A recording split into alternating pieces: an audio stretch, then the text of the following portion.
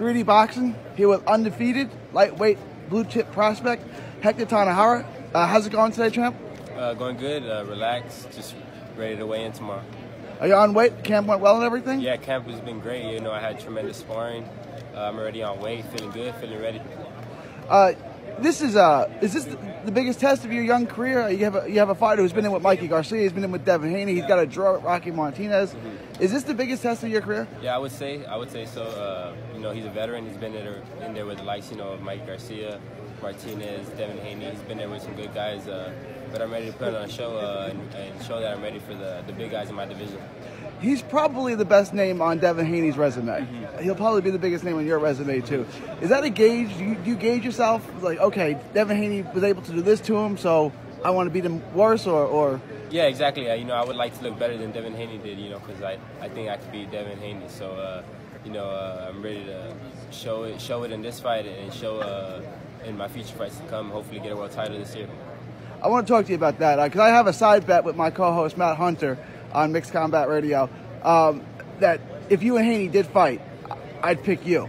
He had Haney. Is that a fight that you guys think you can get made this year, or when do you think that would be realistic? For sure. I think it'll happen this year within these next couple fights, hopefully in the middle of the year, but definitely I think it's realistic and it'll happen this year.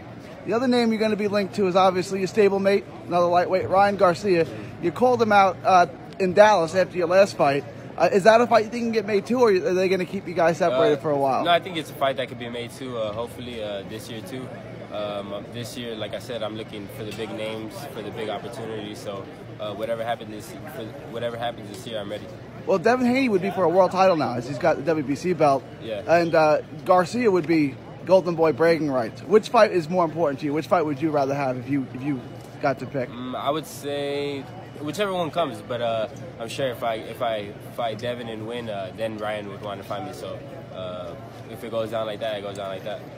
We were talking. I was talking to some of the other media. Your ability to judge distance and range and timing, is that God-given, or is that things you have to perfect in the gym?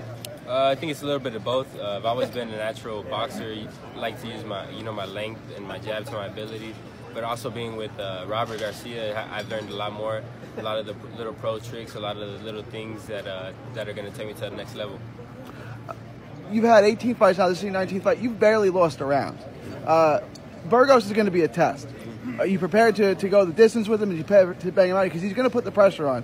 Do you have to prepare differently for a veteran like that?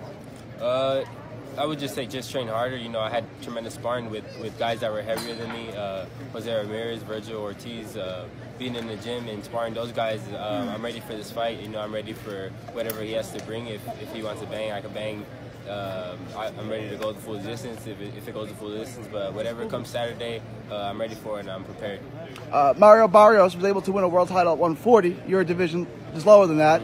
We're expecting big things from you. We'd like another world title from San Antonio. Yes, sir. You have have a lightweight and a super lightweight world champion from San Antonio. 2020 is going to be a big year for you. Tell them where they can find you on social media. You can find me at Hector_Tanajara on Instagram and Twitter. Hector Tanajara Jr. on Facebook.